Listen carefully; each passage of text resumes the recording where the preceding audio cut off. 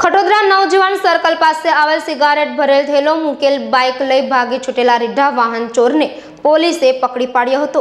Khatodara police પાસેથી મળતી માહિતી મુજબ ઉધના દરવાજા ખાતે આવેલ શાસ્ત્રીનગરમાં રહેતા ક્ષણિક પટેલ પોતાની મોટરસાયકલ પર સિગારેટ ભરેલો ઠેલો લઈ પસાર થતા હતા ત્યારે નવજીવન સર્કલ પાસે બાઇક મૂકી હતી, જે બાઇક અને થેલો લઈ ભાગી છૂટેલા રીઢા વિરલ ધામેચાને પોલીસે ઝડપી પાડ્યો હતો અને તેની વિરુદ્ધ કાયદેસરની કાર્યવાહી હાથ ધરી હતી।